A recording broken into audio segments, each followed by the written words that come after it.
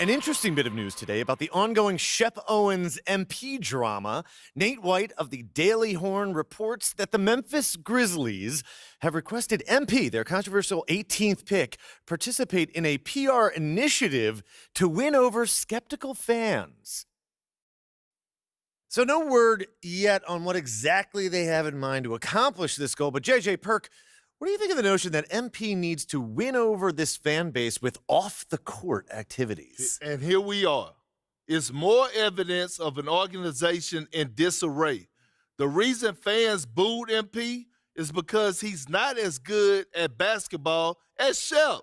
These are some of the smartest fans in the game. You're not going to win them over with a PR stunt. For once, I agree with you, Perk. Wow. For once. Maybe I should rethink this. No, seriously, though, I'm all for getting involved in the community. Every pro athlete should give back. Amen. That's right. But if this team thinks MP can make the Shep comparisons go away by being a good guy off the court, they're in for a rude awakening. At the end of the day, NBA fans want wins.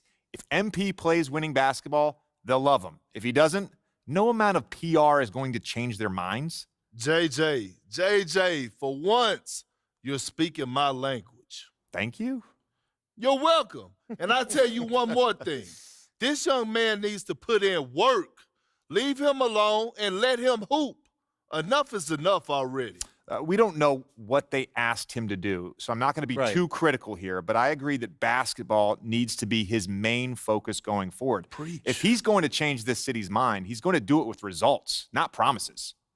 That was refreshingly cordial, fellas. Don't get used to it, Stan. You got it, Big Perk. Coming up, trade rumors. It's never too soon to speculate. But first, this quick commercial break.